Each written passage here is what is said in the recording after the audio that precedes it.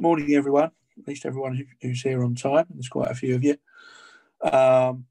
Welcome to our, can't remember which day we're on, fourth day of the GFE conference. Was it the fifth? Anyway, Anthony's here from Hursley to give us an overview on zOS Connect Enterprise Edition. So without further ado, Tony, if you want to take it away. Cheers. Thanks very much. So hi, everyone. So I'm Anthony Papageorgiou. I'm the offering manager for API enablement on IBM Z. So that means that I deal with a lot of strategy around integration with APIs as a whole, but primarily focused on the zOS Connect product and the business around it. So today we have quite a packed session. So I only had one session as I had three ideas of what I wanted to do at this conference. So I've gone for 3 in 1. So you kind of got 3 almost 20-minute talks in one session. So hopefully that should keep it fresh and interesting and shouldn't drag too much. So we have first off a product update. So I'll do a quick recap on zOS Connect and what it is and what our mission is, just for those if anyone's unaware. And then an update on our new capabilities that we've delivered through 2020. And then we'll go on to a little bit more, not really deep technical, but just some sort of tips and really just pointers to a lot of good information that you can use when you're sort of going from like, okay, I've done my first project or I've tried out my first API. How do I move this and scale it out to production? What are the things I should be thinking about? And then finally, we'll finish off with some examples, some use cases, some of the stories from our customers, how they've been using the product. Hopefully, get the wheels turning and get you thinking about how you might apply this. Might give you some tips as well on how, if you're trying to advocate for doing this in your business, you don't quite know how to approach it and trying to think about how to articulate the benefits. That'll be some really good stuff in there for you as well. So first up, product update. What is zOS Connect and what's new this year?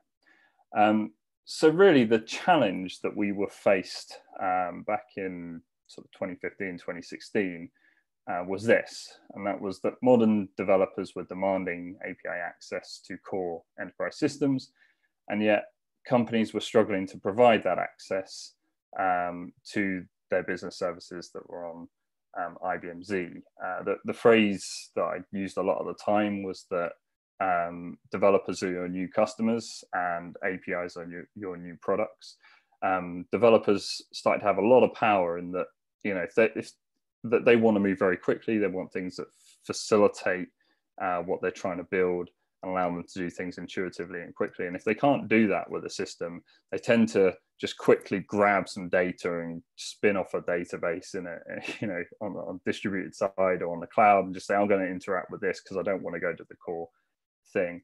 And that can become a bit of a nightmare from an enterprise architect's perspective. So API is a really good way to sort of reuse those core business services and allow the developers in your organization and indeed other organizations, if you want to make them public, to sort of get on and do what they have to do. So the solution that we came up with was zOS Connect. We did look across the platform at the time. We said, okay, there's a number of ways of getting into the various subsystems, but really what we needed was a single way of doing this across the entire platform. So I had a single place to manage this. You could get your seamless open API access to all of your subsystems in one way, obviously leveraging the security that we have on Z and with all the qualities of service that you expect from the platform.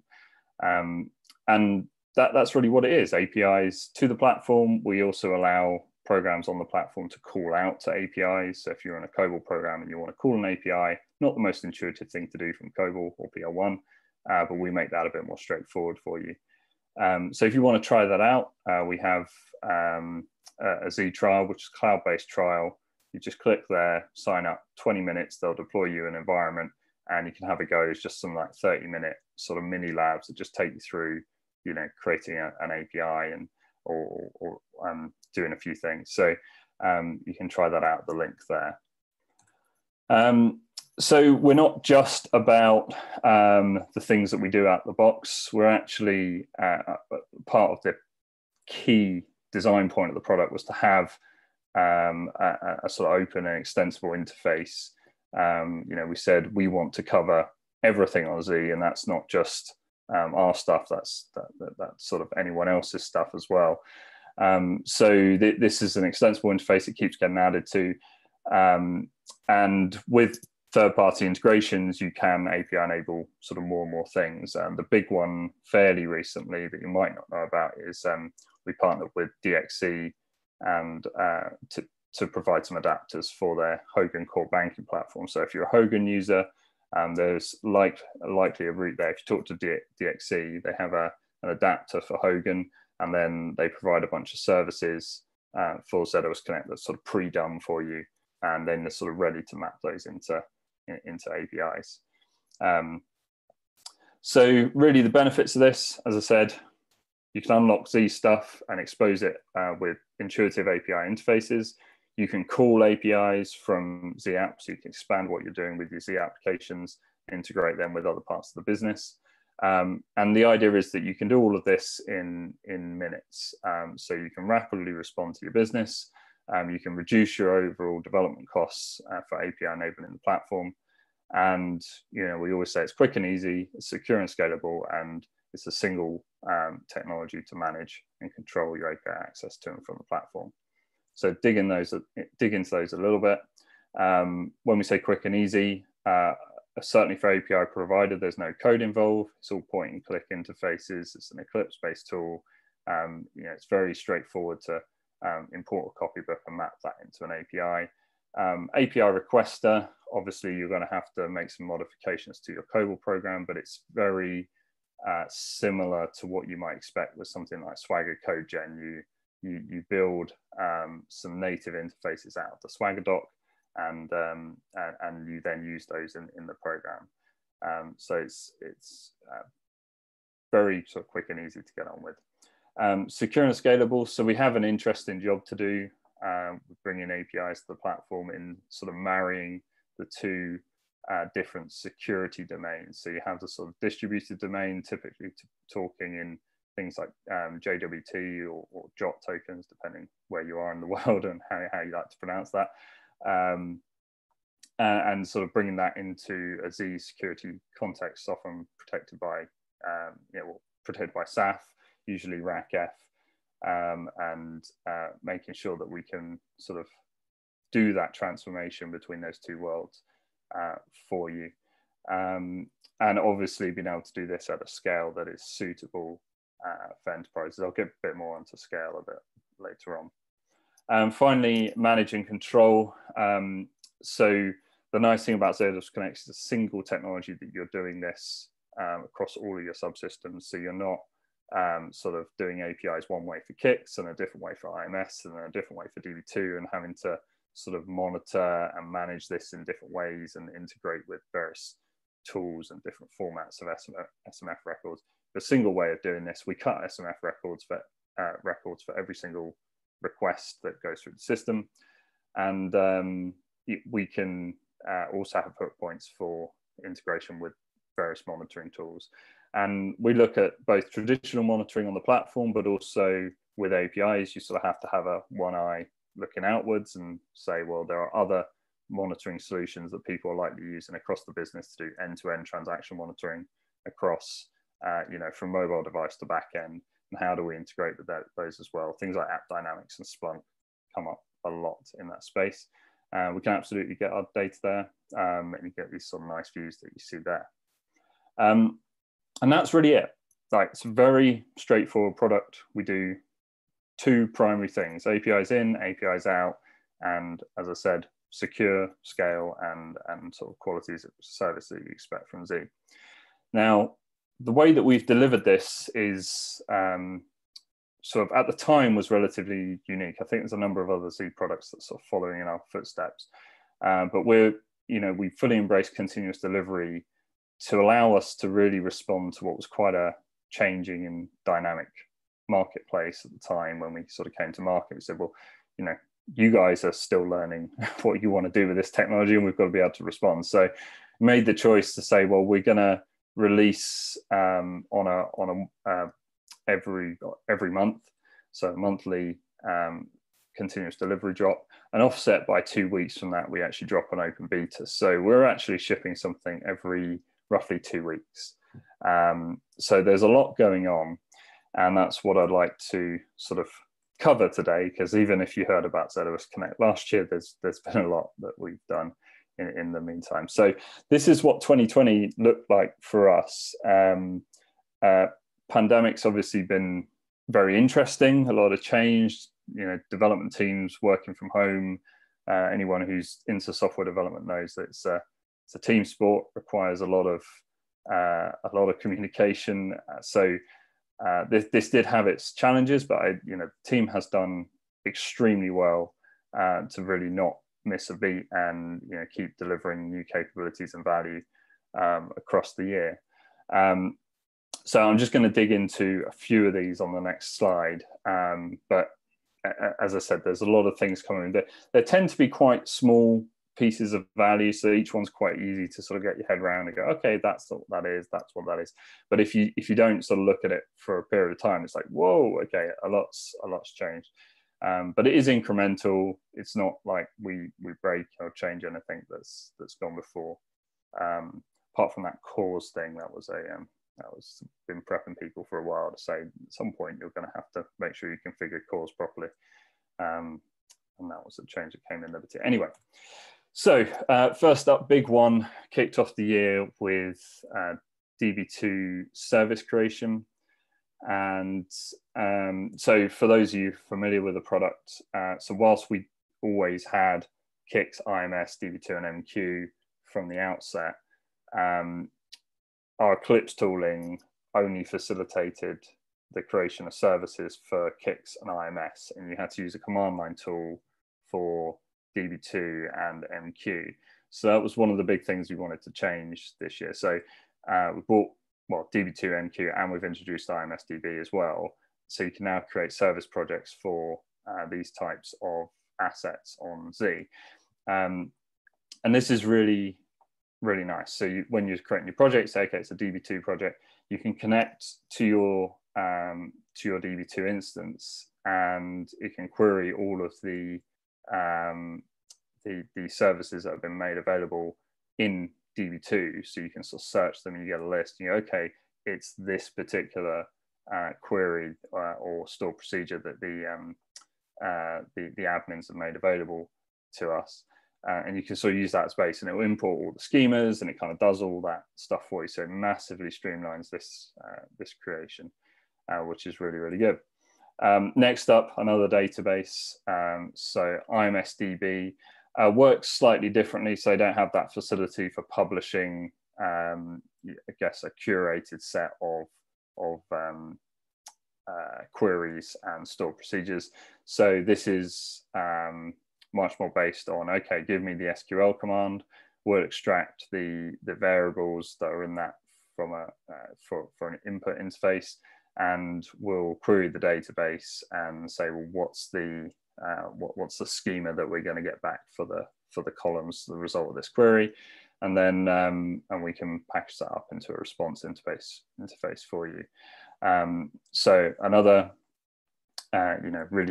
really good example. A lot of people have been sort of looking at this saying, well, one of the main reasons I was going to IMSTM was just to read data, and I'd like to, shortcut that across straight to DB. So that was a really nice one to add. Final one, MQ.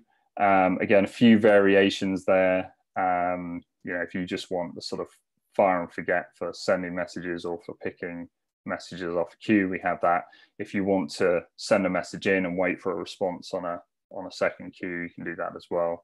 But again, just in the interface, configuring what you would have had to do normally in the server XML or through command line tools. So again, simplifying what we had to do. This also uses the same copybook import and editing technology that we had for Kix and IMS. So you'll see a lot of familiarity with that. People are using that already. So another big one, OpenAPI 2 compliant dates. So if anyone's familiar with the OpenAPI spec, one of the data types that they have is a date type, or a date format even, spec'd out by an RFC. And it's fairly straightforward. It's 4-digit year dash 2-digit month dash 2-digit day. And of course, we all know this is exactly how dates are stored everywhere on the mainframe, and indeed the last 20-30 years of date formats. And no, they're obviously not. So in COBOL programs and PL1 programs, you typically get things like this, which are interesting, where they say, okay, I've got 7 digits. The first 4 are the year, and then the next 3 are the number, the day of the year. And now I need to convert that into a date. So we now have the ability to flag fields as, okay, this is a date field, and you get to tell us the pattern that this field is stored in, and we will then extract the information of year or year, date, and month, and we'll sort of work that out, and we will give you a proper formatted OpenAPI 2 date field. So we'll give you something that looks like this from a field that looks like this. Now you're probably looking at saying, oh, well, that was a bit easy. What about when I have display dates that have slashes or characters? It's like, well, okay, we can do that as well. So you can just give us a host pattern that, if you've got something here that's stored in day, month, year with slashes in between, you can tell us that pattern, and we'll again format that out in the standard way. If you've got something that's really crazy and it's actually a sort of compound structure, you can give us the high level field, and you say, okay, there's a bunch of stuff under this. This is what it basically looks like when, sort of the filler fields and stuff, and we'll take that, and again, we'll extract the data out for it. So it's a very, very flexible thing. When we started this was sort of, oh, how hard can this be? And we were sort of hoping that, whilst there were probably a lot of ways you could store dates, most people would have done it in the same way. And actually our design partnership were really helpful in showing us all of the weird and wonderful ways that people do this. So we have built something here which is extremely flexible and hopefully can deal with any strange sort of date formats that you want to throw at it. It's really, really good. Final one, I know we're in the Kicks track, so I thought I'd focus on this one. So API requester, for those of you who are not familiar with the way this used to work in Kicks, you'd say effectively have a configuration in the Kicks region and our communication stub that you install in there, and you'd give it a URI map for the zOS Connect server that you want to call out to from this Kicks region. The idea being that any application on that region, you're going out to zOS Connect, you'd have all the APIs that you want to have, for outbound connections in that zOS Connect server. What more could you possibly need?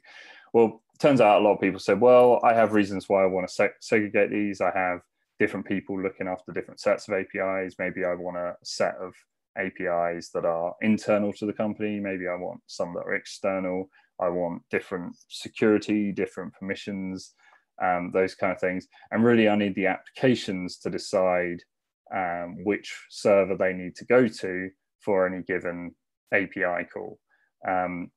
So we now have the ability on those API calls to specify. So you can specify multiple URI maps for different zOS Connect servers, and then you have the ability on the call to override the default configuration in the communication stub. So you say, actually, for this call, I want to go out to this server and go this way. So nice little addition. It really helps as we've started to get into large scale production topologies where people say, okay, I've got like 50, 100 teams using this. I need to do some isolation, segregation. And this is the sort of stuff that really, really helps that. You notice as we go along, there's been links at the bottom here. If you download the slides, they're all linkable in the PDF, so you can click on those. big theme of this presentation is sort of light touch on the information, but you've got a lot of links if you want to dig into anything that you find really interesting. So that is a brief summary of kind of where we are and what we've been up to this year. I've touched on the things here with the magnifying glass. There's obviously a lot more that you can go and look into if you look at the change history in our knowledge center. But that is it for the first 20 minutes of the session. Any questions at that point? Or any just indication that people are alive and enjoying it so far, and I'm not just talking to the ether. You can post something in the chat.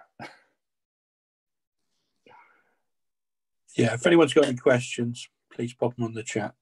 Here we go. Would you extend the URI map to support to batch? As in, okay. Yes, so this is interesting. So this was actually a capability that you kind of had already in the sort of the batch and the IMS case because of the way that the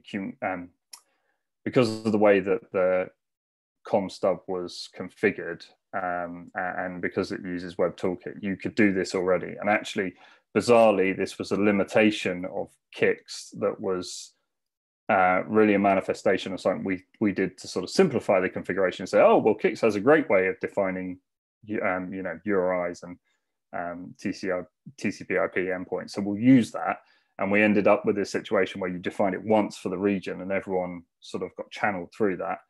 And then we sort of realized that, actually people want to pick. So you can already do this for batch and IMS when going outbound. But it works slightly differently. It's not URI maps because that's a Kix thing. But okay, perfect. Good question though, thank you. Keeping me honest. So moving on. POC to production. So some tips on some things to think about when moving from your first project over to sort of production rollout of zOS Connect. So as I said, this is going to be fairly sort of light touch on the technicals, but there are some amazing resources that have been created around this. And I really encourage you to the links that are on this, download the presentation, follow the links. And that will sort of give you all the information around sort of how to configure and set things up. So first one, connections. So it's been a really interesting few years. I had the privilege of working on some amazing projects with companies all over the world. And this is probably my number one. I can, if I could go back and say we needed to think about a piece of this, the design of this product a little bit harder, it would have been around the way we did connection references, or at least communicating better on how to do this in a good way. So there's nothing inherently wrong about the way the product works. I think it's just an assumption people make, or just the route people go through. And you just see this over and over again. And it's not a hard thing to fix, and as soon as you say it to someone, they go, oh, I should have done that from the beginning. But yeah, think carefully about connection reference names. Now, if you're uninitiated, you're probably sat there saying, what's a connection reference? Well, our basic architecture of how an API provider is constructed in zOS Connect has three main components. So you have the API, describes all the paths and the URLs and those sorts of things. You then have services, which detail the underlying Z assets. So sort of, these are the request and response copybooks. This is the program. And the API will say, I use this service when you do a get to /items or something, right? You have lots of services back-ending the single API. And then you have a service provider or a sort of a connection factory in the server XML, and that defines a connection for this environment, for this server to the region. And the design point was really not to have environmental stuff in these two assets, so that they can move between environments without having to change too much. So it's like, well, the program's going to be called this whatever environment. What I shouldn't do is be putting kind of IP addresses of Kix regions in here. So all of that kind of got put in in our connection definition. But obviously, you do need to have one affinity here. You need a reference. You need something that's going to tell the service, well, you know, what am I meant to connect to? So you need to name this guy, and he references him by name.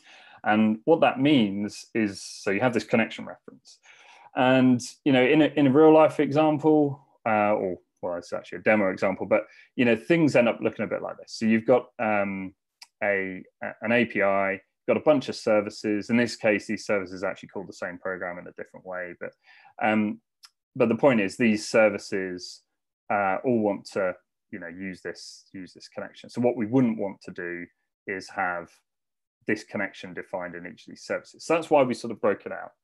But what it requires you to do is name this reference. And I don't think we really realized how important your naming strategy for these references was and the implications it could have. So this is what people do when they're in POC. They get really excited and they say, I'm in development. I've got to define a connection to my dev region. We'll just call it dev kicks. Great, let's get cracking. They create a bunch of services. They're all referencing dev kicks. Fantastic. And then they say, okay, I need to set up a test server. Okay, so the guys who set that up just go, okay, this is just going to be test kicks 1, test kicks 2. And then the guys who set up the prod server are going to do like prod kicks, and that's fine. Now, you notice the flaw in this plan is that these services now are not portable between environments, because they are expecting dev kicks to be defined in each of these environments. Okay, so this is where you get into difficulties. I see a lot of people overcomplicating things here, where they'll start saying, okay, well, what I'm going to do is have some automation that edits that service project and then rebuilds it for each environment with a new service name. Or they might say, I'm going to use policy, where I'm going to say that everything must have prod kicks baked into the service, but then I'm going to use policy so that people can use headers in dev and test to override that connection. It's really overcomplicating the issue.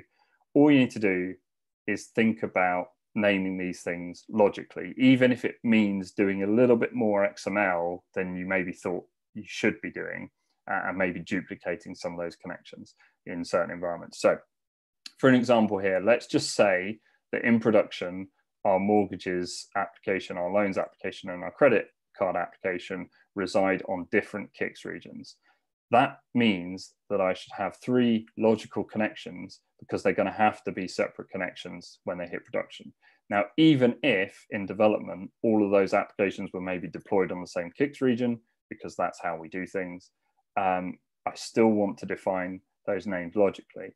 And then what happens is I create my services, and then when I move them to test, where maybe I have some, a different region set up, maybe loans and credit sit on the same kicks region, fine. But I've still got those same 3 connections. They just point to different places, and you're abstracting away the underlying topology from what you're doing in the service archive. And then finally, when you get to production, everything sort of flows through. So hopefully that makes sense. But that's sort of my number one. So when you're thinking about your infrastructure and your connections, it's a small detail. It's often overlooked. But I see so many times people make things a lot more complicated than they have to, just because they haven't thought about that naming strategy for their connection references. We do have a small piece in the KC about doing this, but yeah, it's often overlooked. So, apologies, we will do better on future designs, but and I think we've learned a lot from what we've seen. But it's not too hard to solve. As you can see, it's fairly straightforward to think about. It just requires a little bit of thought and a little bit of foresight. So question on the chat. We use a routing policy for connection names, which has details set in the HTTP header. Yep. So as I said, that's what a lot of people do to solve this issue. It's perfectly valid. There's no reason why you shouldn't do it. I personally think it's kind of overcomplicates it, but yet there are definitely reasons to use policy to do that, especially when you want to do something a bit more dynamic, where you say, actually, I don't want perhaps the way I work in test is you know, it's not hard and fast rules here. Maybe I can run the mortgages one on the test region too, and it depends what, you know, on, I've got a test run where I've installed a new version of the mortgages thing on that region. I need the test to go there so I can use a header to do that. So there are reasons to do that. But yeah, in general, you know, you can do this without too much use of policy. But if you want to do something dynamic, then that's what policy is there for. So really good stuff. Hopefully that answers the question, Sean.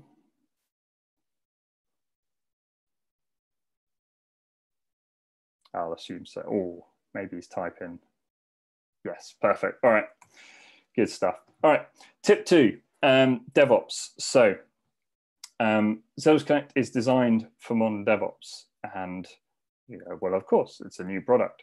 But what does this really mean? Well, the fact is that because we're designed for modern DevOps, if you try to treat it in the same way that you might work with your more traditional zOS resources, it doesn't, you know, it's not that you can't do it. It's just, again, makes things a little bit more, it makes things more difficult for yourself than you really really need them to be. So really this is, you know, a very standard DevOps model. You put source into source code management. You have build automation that extracts that source and builds it into deployable assets. You deploy those assets to environments to test, and then later on to release. We have a command line tool, build toolkit, that will take as input a service, you know, take as input our source files, our projects, and it will produce as output these deployable artifacts. So, you know, it's sort of at this stage, this shouldn't feel too unfamiliar.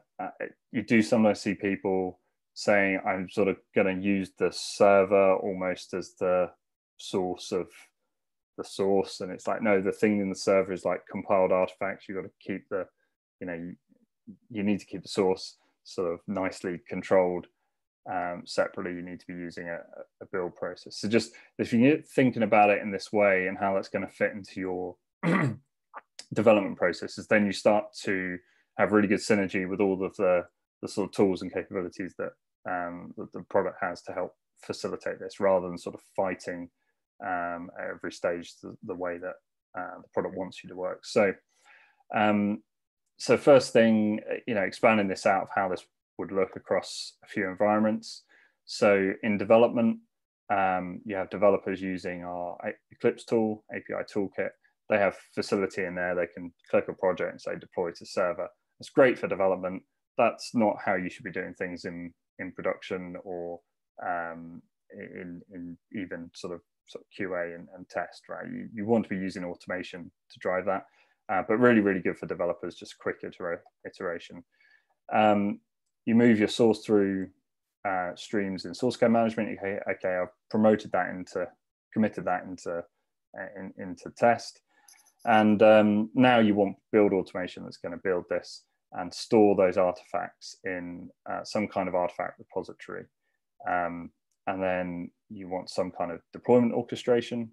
It could be, you know, something as simple as a rec script, or, you know, or it could be something quite sophisticated, depending if you want to coordinate some deployment of this plus a bunch of other assets in front and behind across different systems. So people can go kind of crazy with deployment automation. But the point is, we have two main ways of getting things into servers and interacting with servers. So we have a REST admin API if you want to interact with live servers, and we also have what we call auto deploy, which is just you can put files directly into the server directory. So the automation is no more complicated than a file copy and then a modify command to hit the server and say, you know, pick that up. If you haven't configured the auto deploy sort of continuously, you know, every so often we'll poll that folder and sort of pick it up. It's pretty good for development, not so great for test automation when you want to know exactly when it's picked up. So normally automation script would go copy file in, kick the server to pick it up, run a test, and then then remove it. And then once you get into production, some people build again. Some people, because they like that sort of single, I know exactly what's in production because I built it from the stream. So if we ever need to sort of panic edit it, we can. Some people will just say, I like the artifacts that I did QA test on. I'm just going to migrate them to a production artifact repository when I'm happy. And then again, use deployment automation. So we've got DevOps guides, and in our KC, there's a link there at the bottom. So just a bit deeper on how some of this ends up looking. So using one source code repository, something like Git or Jazz through RTC, it's a really, really good idea here. Just simply because it's just going to be better for dealing with things like Eclipse projects and files. You can say ignore specific files like sort of bin folders and things that you don't want in there. Building is very, very straightforward with our build toolkit. So zOS BT is our command line tool. So a script to sort of build all of the things here. You're just sort of going, okay, build this this project, and then output it into a build folder. So it's like boom, boom, boom, boom. It's quite straightforward to write a shell script that will iterate through every check out the source tree, iterate through every project and build it, and output that into a artifact sort of repository, which could just be a folder, or you might use something a bit more sophisticated like JFrog. But you build those into artifacts, and you then have them as deployable assets. So those are the things that you can deploy to your server. So in terms of how that deployment works, as I said, we have REST admin APIs for the server, so you can do that against live servers. You can copy files across. It's also a very, very popular way of doing it, especially in HA setups, because you can copy the file into the shared server directory and then poke all the running servers and say, pick it up. But you might want to orchestrate this with a wider deployment. So as an example here, that's sort of listening on source code, and it's like, okay, I've noticed a change come in source code management. I'm going to check that out. I'm going to build it, and then going to check our test server to see if it's already got this service in. If it has, I'm going to stop the service, do an update, start the service, and finish. If not, I'm just going to deploy it. So it sort of shows you that really this is sort of just saying the interfaces we have, the REST APIs, the command line tools really facilitate you leaning on these sort of modern DevOps frameworks and automation to sort of help the way that you're working, the way that you're managing your zOS Connect deployments. Another thing that really helps with this, Zoe, if you're familiar with the Zoe project. So of course our REST API can be surfaced in the Zoe project, but more importantly, we've created a Zoe command line plugin that front ends that API. So effectively you can now script, in a single script, you can do things like, okay, I'm gonna use some Git commands to check out some code. I'm gonna use the zOS build toolkit to build that stuff. I'm going to use Zoe to copy those files over to the mainframe. I'm going to use Zoe to start a server, and then I'm going to use the Zoe zOS Connect plugin commands to interact with that server, so I can start, stop APIs and install things. So really, really good stuff there. Finally, with testing, when it comes to testing this stuff, you don't need to look for any mainframe specific stuff. In terms of the front end, it's just a REST API. So anything that is sort of saying we can help you automate REST API testing, you can absolutely use that with zOS Connect. I actually had one really weird example where people had used zOS Connect solely to front end their COBOL programs so that they could test their COBOL programs using modern test tools that want to drive API-driven test cases. So they weren't using the APIs in production at all. They're just using it as part of their test framework, which is really interesting, just as a kind of use case. Not very usual, but was pretty interesting. Going to pick up the pace just a little bit. So versioning, think about versioning up front and acknowledge that it is part of your API design.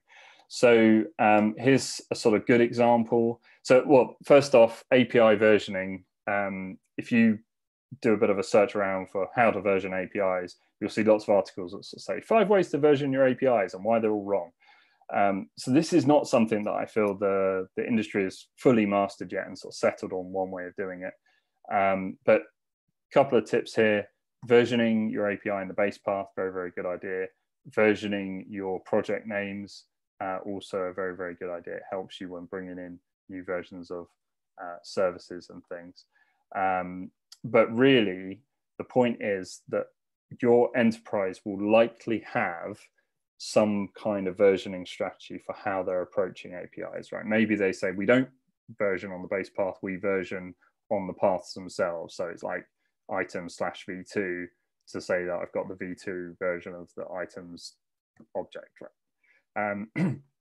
But the point is, the decisions you make here, if they don't fit with what your wider organization is doing, you are going to have some interesting issues trying to get the two things to marry up. So my top suggestion here is go talk to those people. Go find out who those people are who are making decisions around API design, and go talk to them, because it's quite difficult to change this later. So think about it up front. Security.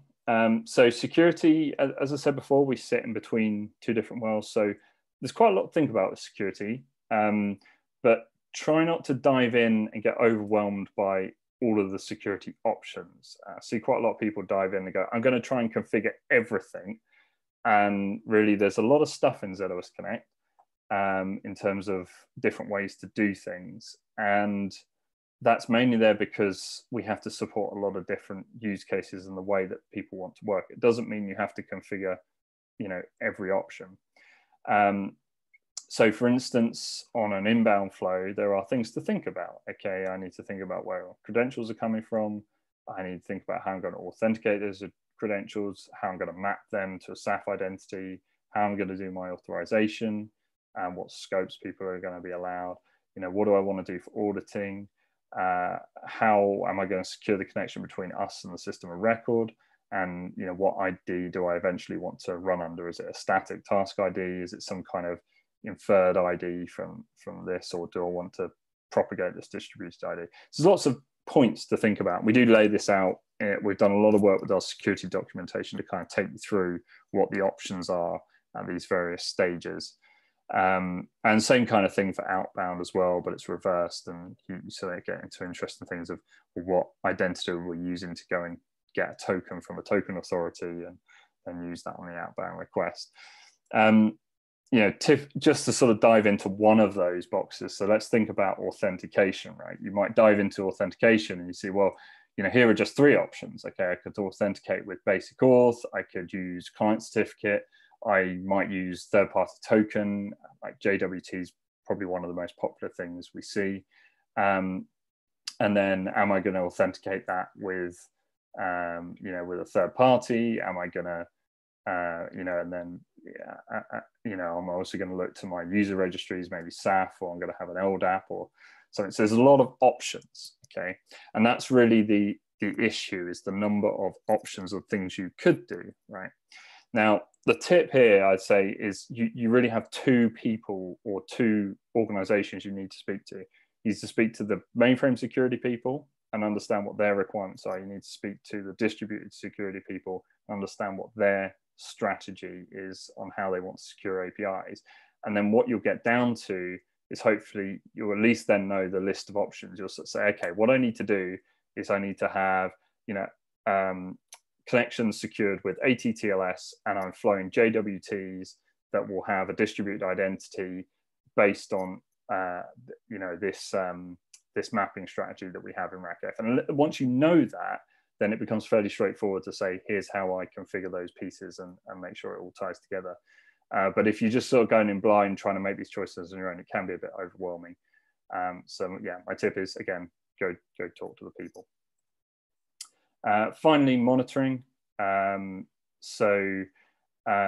Again, we are built to integrate with end-to-end API monitoring. We did a lot of work last year in introducing new capabilities in this space.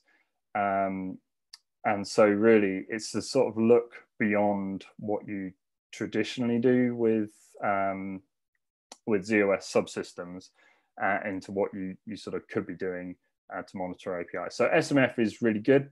We'll cut SMF records like this for every request that goes through. You can see a bunch of good information here. Who called it? Where did it come from? What they're calling? Where did it go to? How long did it spend there? What time it went there? What time it came back? All this stuff, really, really good stuff. But actually, this is just one example of what's possible from our Inceptor framework. So really, we have an audit Inceptor that comes with the product, and that grabs all that information for every request off our Inceptor framework and outputs SMF 123s. Now, we have some people that go, operational analytics, I just want the SMF records, pipe them out through common data provider, something like Splunk, brilliant.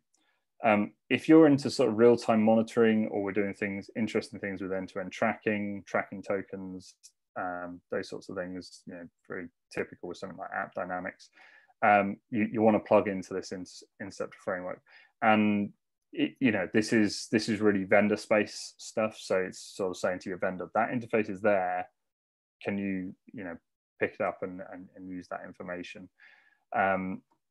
So a few examples. So a bit more traditional real-time monitoring with a Megamon. Really good information here. If you want to see what APIs are being called, how often they're being called, where they're going to, how long they're taking it back at the back end, a Megamon. So sorry, on the previous slide, if you search for zOS Connect monitoring API workloads, you should come across this really good blog on our IBM Z and Linux One community. In that blog, you'll then see links off to other articles. So monitoring with a Megamon, diagnosis with a Megamon. Also tomorrow, same time, Ash is going to be doing a really good session on diagnosis using a Megamon and looking at APIs and subsystems. So end-to-end tracking, and this is where it gets a bit more interesting. So if you just focused on what you can do on the mainframe, that's kind of cool, but you sort of miss an opportunity. So APIs flow across your enterprise end to end. So people are often very interested in, person on mobile device clicks, make a payment, and do we understand how long that takes and where we might have issues along the way.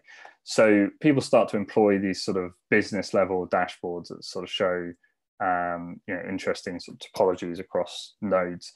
And until very recently, you typically say, if it goes to the mainframe, you just sort of go to and then it went to the mainframe.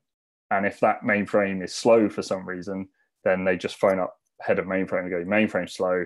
And then they're like, oh, I don't know where it is. What's the request? So the really nice thing is if you come into zOS Connect, you can at least see that we came into zOS Connect, and zOS Connect, without doing any further instrumentation on the platform, will tell you what we went to. So it'll tell you the first hop. If you then further instrument the other things on the platform with, this is zAPM Connect, so it does this data gathering and acts as an agent for App Dynamics.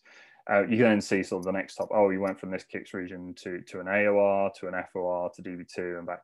And then what they can see is they go, I have a problem specifically with this FOR KICS region. So they can sort of zero in on the problem and get it sorted much more effectively. Other reason this is really important is zOS Connect is the new animal in the zoo. So typically we get blamed for all of the problems, even when it's never really our fault. So being able to prove innocence and have these kind of views that says it's not us, it's further down the stream, or it's in front of us, very, very useful. So getting it plugged in to these kind of frameworks is really, really good. And finally, so operational analytics. So Splunk can give you some really nice views across your SMF data to sort of give you tracks of like how many requests, what types of requests, and where they're coming from. So another example there in that article of how you can do that. But basically, top tip is use the options that are available for you to make sure that the people who need visibility on various aspects of how that API is running have that information. Don't sort of just say, oh, well, I'm just looking at it from a mainframe perspective and that's all I need to know. Think about the other people in the business who might be interacting with the API. I need to know something. There's absolutely ways to get that information out to them in the framework or the tool or the view that they want. So use it. Okay, that was a real whistle-stop tour. And actually that I probably even had too much in that because it's taken a bit longer than I thought. But there's so much more to this. And that was sort of a few highlights from a much richer guide that IBM Montpellier have released. It covers a bunch more topics and is available at the link there. So ibm.biz/ZCE-deployment-guide. Nigel Williams has also done a webinar on this topic. Again, it's sort of a cut down version of what's in the entire guide, but really, really good information covering a whole load of topics that you just want to think about as you bring yourself to production. There's another thing there with a load of links for, I guess, sort of beyond the sort of initial what is zOS Connect. So we've got a red paper there on sort of, just general architectural considerations for hybrid cloud integration. There's the quick start scenarios, and then a bit deeper, the getting started guide from our Washington Systems Center. And then we've got things like performance reports, the deployment planning guide I just mentioned, and our security documentation. So a bunch of stuff there, which is hopefully useful.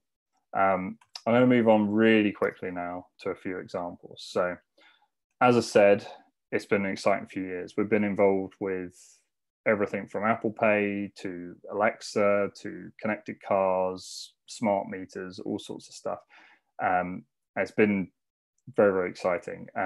So just wanted to share a few things on some examples to give you a sense of what we can do and how we can do it. I guess proof points. If you're looking for those things to say to people who say, well, don't worry, it managed to do this somewhere. Quite often you need to convince your managers or your business leaders that it can do the job. So here's some examples. So first up, scale. People often say, how big can you go? Well, I don't think we found a limit yet, but we do have one large US bank does upwards of 150 million API requests a day through zOS Connect. So certainly that is bigger than most API management platforms on the cloud. Their sort of tariffs of like how many requests you can do per month, that goes far beyond the top level. I think the biggest one I've seen was Google at 12 billion requests a year or something was their top tariff, and that would this would certainly blow this out of the water. So we can scale to mainframe level workloads. So really, really good story there. Second one is speed. Really good story at a European bank. So they were creating API requests manually. So they were hand coding them in kind of Java, and they're sort of putting a Java layer in. They brought in zOS Connect, and they reduced that time to create an API from about 3 months of development time elapsed to less than a day. And actually the great thing was we went in the morning, showed the developers how to use the tool. By the afternoon, developers were like, okay, I've created two new APIs. Obviously a bit of time then to work out how they were going to get to production, but in terms of development time, it is very, very fast. The tooling is very intuitive. Time to value. We had an Australian bank who had a challenge to sort of digitally transform their core banking framework. The quote we got from them was, we managed to do this in half the time and a fraction of the cost of the other approaches we were looking at. Return on investment. So sometimes people often look at zOS Connect and say, well, how do I justify the cost? And they get very bogged down in talking about, oh, can I save, you know, connectivity by, you know, costs on the CPU by zip offload? And it's like, yeah, you absolutely can. You know, can I save on development costs of doing? Yeah, okay, you know, that's good. But actually, it's the business value of APIs to your enterprise. So typically, if you're doing an API project, you're doing it for a business reason. And it's a really good example here. If they took, it's a company who sort of digitalized their savings account creation process. So it used to be something that fill out forms in the post. So it'd take like 3 days to less than a second, click of a button, online, self-service. So within the first 3 months, they got 5,000 new accounts with over $150 million of deposits. So massively outweighs the cost of bringing a few zOS Connect licenses in. So if you think about return on investment in that form, it makes the product kind of no-brainer. Expanding what your Z applications can do. So we got a really nice story from a Spanish insurance company. They wanted to call out to a government-hosted API to do vehicle lookup based on registration. So instead of saying, tell me everything about your car, the make, the model, the color, you know, where it's registered, where it's parked, all that kind of stuff. They just wanted to change their quotation process to give us a reg number. We'll give you a we'll give you a quote. And so they wanted to take that reg number, look up with the government API, and come back. But their quotation application is in Kix, it's in COBOL, and so they use zOS Connect to do that call out to that API. And they actually got 30% increase in conversions on their website because sort of less friction, less stuff for people to fill in. So increase of business there. And finally, simplification. So one UK bank was looking at doing PSD2 APIs, and a lot of the integration they have between their PSD2 API front end and the back end was sort of all done in different ways and different methods. So they, through using zOS Connect, they're able to remove, and this is their quote, about 60% of the time, effort, and money, and you know, complexity in the way that that integration was happening. Final thing, something that's quite sort of we've all kind of lived through, I guess, this year. It's been an interesting year. But story from this year was we had a customer who they financial organization who provide loans for people who buy cars. So generally, you know, it's a good thing, help you buy a car, but you know, obviously sometimes people say, I can't quite make my finance payment this month, can I have an extension or something like that? So they had a process in place. You had to call someone up, manual process. They got about, you know, millions of customers, but they got less than 10,000 of these a month normally. So, you know, no real need to change the way that works.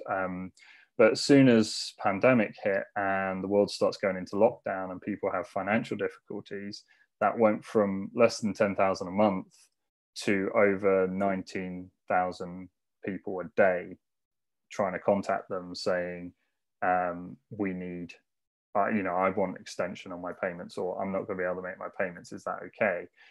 And so what they managed to do, so they kind of had a crisis meeting on a Monday and just said, okay, what are we going to do about this? Well, idea was to build a, you know, web portal so you could go in and you could self-serve an extension request. But this requires going to the mainframe to look up, you know, what finance deal they have, you know, what we would find acceptable from a risk perspective, you know, and register that they've now got this extension. Now they already had zOS Connect in place. I don't want to by any means say we managed to implement zOS Connect at once. They already had it. But the point was they were able to create the APIs they needed within a day or two. It gave the web team, you know, 3-4 days to create the website, and by the next week they had a website live, and they were able to service those kind of 19,000 requests that we're getting every day, which is really good because it's just giving everyone peace of mind of like, yep, it's fine, you know, we understand what's going on, we'll give you a break on it, and you know, thank you for being a customer. So really, really good story there. Also have a public reference from BNPP, which is really nice. The quote there from their head of mainframes division. the more we can expose applications and business logic from running on IBM Z, the more value we can give to our business and clients. There's a whole story for that on our IBM website. And finally, if you don't want to take my word for it, there's a bunch of links here to, well, the City one is just a short video, but the other three are webinars that, yeah, okay, you've got to do the registration and the sign up, but really good stories from Colroy, Allstate and USAA, talking about what they're doing with zOS Connect. Thank you. Final thing, our LinkedIn group has over 200 users. If you want to talk to them, they're actually quite happy to share what they're doing and the way they've done things. So if you've got questions, good place to post. There's more resources there, but that's it. And I'm just about on time. I'm really sorry, Rob. That was about a minute over or something. But yeah, I'll do better next time. Does anyone have any questions? That was a bit of a whistle-stop tour, but download the slides. There's a bunch of information, a bunch of links there. I hope it was useful. And yeah, do rate the session. QR codes there. Any feedback would be welcome. Still learning how to do these remote ones and make them engaging. So thanks very much for your time. And any questions, I'll hand back to Rob. Okay. Well, thank you very much, Tony. A very good insight for me, and very much a zOS Connect centric view of that. And I think the jury's still out as to whether, as Kix people, we'd be at the heart of all these decisions that are made for zOS Connect, or whether we're just one of the subsystems that connects to this product that's sitting there in its own right now. But I think we've all seen the story about interfaces. Certainly from my point of view, I'll talk about tomorrow, but Kix Web Services was a big success story, and came along in a similar way. It's a new way for us to communicate and deliver business change, and to enable our historic enterprise applications to support the business quickly. And if we speak a language the developers understand, things happen faster. So it's a very interesting point you make about Kix people versus zOS Connect people. It's often an interesting thing of, well, what team does it fall with? And you see some companies to sort of spin up a whole new zOS Connect team, which is interesting to see. But often it sort of falls with the mainframe team that sort of have the center of gravity on the platform. So if it's a really big DB2 shop, they'll be like, it goes to the DB2 team. If it's a big IMS shop, it goes to the IMS team. If it's a big Kix shop, it goes to the Kix team. And it's sort of, at least initially, until it gets really rolling, it tends to be their responsibility. I mean, it probably depends who the first service is or who the big services are. From my point of view, there's quite a few skills to learn, even the terminology around Swagger and all that kind of stuff. But if it's an enterprise level API, you need enterprise skills to support it. And certainly the Kix team have got that in spades. So there's a lot of synergy there. Okay. Anyway, we've overrun. I don't think we've got any more questions. So thank you very much for your insights, your latest insights into zOS Connect. And thank you for everybody for attending. And I'll see you all again soon. Next session's at 12. Okay. Thanks very much, everyone. Cheers. Bye-bye. Bye.